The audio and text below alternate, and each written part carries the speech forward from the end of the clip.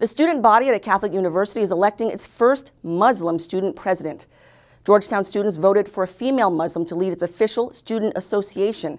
A practicing Muslim, she's also a member of the Jesuit College's Muslim Student Association and Interfaith Organization.